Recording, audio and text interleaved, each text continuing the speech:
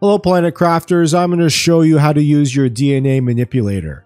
If this video helps you, please like it, leave a silly comment for the algorithm, and don't subscribe to me. Alright, it's got two screens to show you. This screen is going to show you your crafting recipes. Alright, so once you've picked one, just right click, and then you can have the recipe up here and you can find it easily. Now this is where you place the recipes. Alright, so what you need the tree bark, and tree bark is found... Oops, sorry. Right here. You got to make the tier 2 biodome.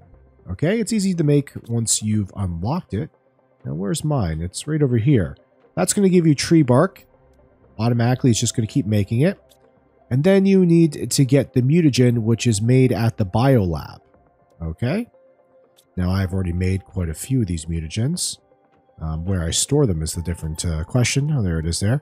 Alright, and then you just need these plants that you find everywhere.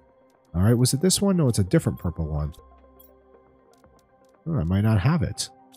Alright, let's just grab this one anyway. See what else I can do. Alright, I got this one. So I'm going to make this tree right here.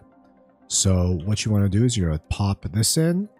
The bark in, and this, and pop it all in. Doesn't matter what order you put it in.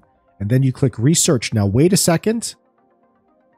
As soon as the numbers show up, then you can leave the screen. A lot of the time I will click on it, put the stuff in, click research, and then just leave right away and go.